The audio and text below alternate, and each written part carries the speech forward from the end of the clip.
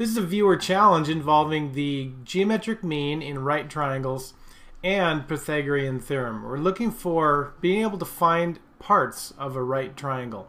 Now, viewer challenge means that we're extending a lesson of a previous video, or maybe this is a question that's been sent in by a viewer. So here we go. We have 3 or 4, looks like 4 examples for you to try. And I want you to look at 9, 10, 11, and 12 and solve for x. Okay? We're going to use the Pythagorean theorem. So pause the video, give it a try.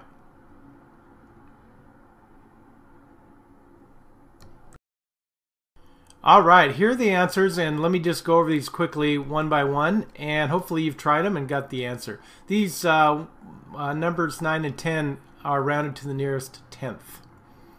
Notice that x here is a leg, and 9 is the hypotenuse, and 5 is the other leg. So using Pythagorean theorem, this is what we get.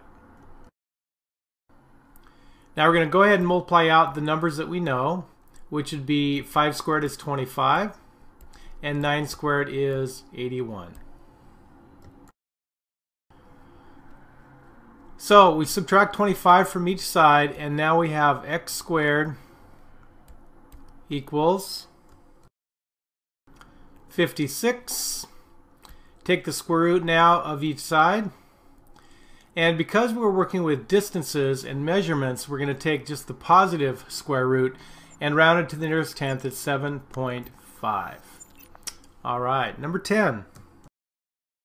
You see the way the triangle is marked, that these legs are congruent to each other. Now one is marked 2, so of course this one also has to be 2. And it's a simple matter of using the Pythagorean theorem this way. 2 squared plus the other leg 2 squared equals x squared. X is going to be the hypotenuse. So we've got 4 plus 4 is 8 equals x squared. We're going to take the square root of each side. And x is going to be the square root of 8, which is about 2.8. On number 11, I hope that you tried it. We have 30 as a leg and 16 as a leg. So we've got 30 squared plus 16 squared equals the hypotenuse, which is x, and squared. Let's multiply those out, which is 900 and 256. We add those together to get 1156 equals x squared. Now we take the square root of each side, and the answer is exactly 34. The square root of 1156 is 34.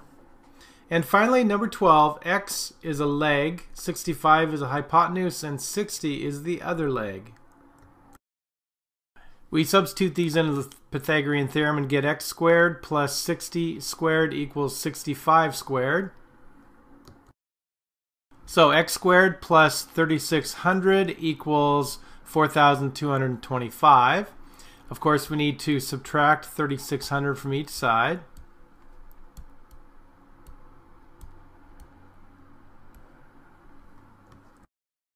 That'll give us 625. Take the square root of each side.